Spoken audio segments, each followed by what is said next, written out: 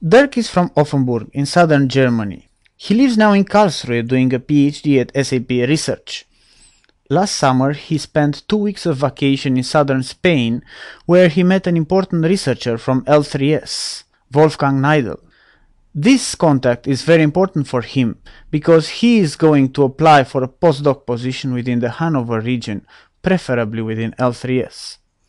So the first thing to do now is to search for more information related to the research interests around L3S as well as to the environment within L3S.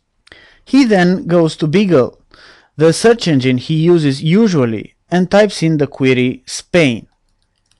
This is the only thing that he remembers from his trip location. Unfortunately, nothing is found. So he switches to Beagle++ and types in the same query, Spain. Here, many results are returned: directories, images, and internet web pages.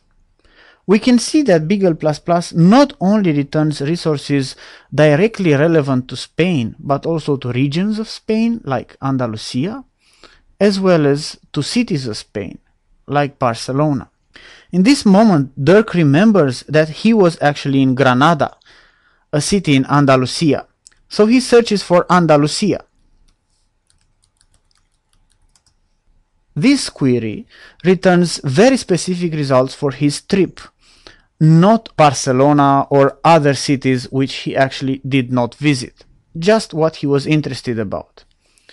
This is the moment in which Dirk also remembers that Wolfgang Neidl recommended him a paper from www. So he goes back to Beagle, the usual search engine he used to employ, and he types in the query www. He must have this paper on his desktop.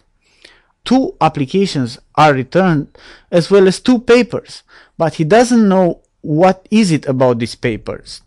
Are they published at www?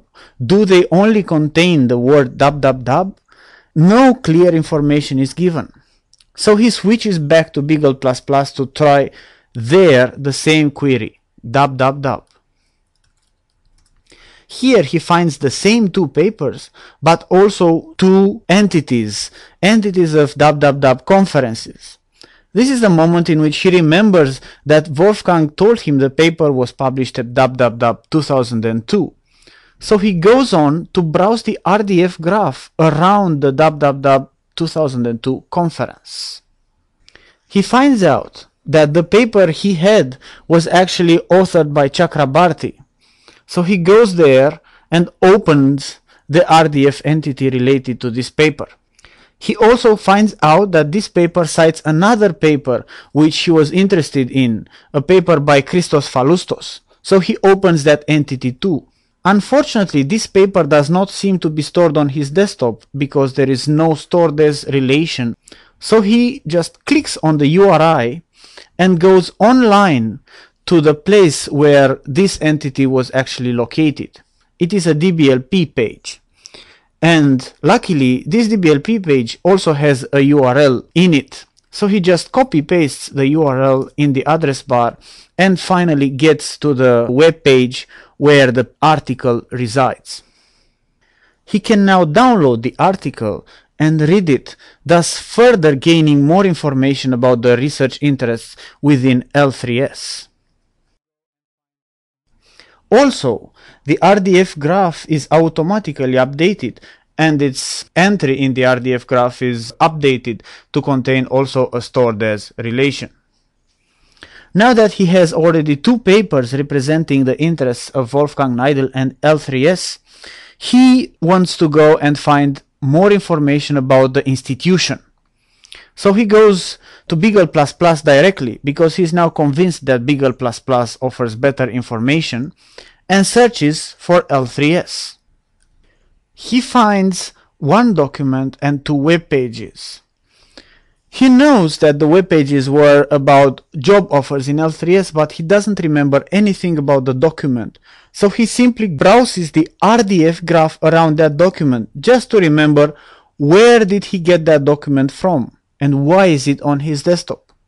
While looking at the RDF graph, He finds out that the document was actually received from an email as an attachment. So he further goes to the email and browses the node related to the email.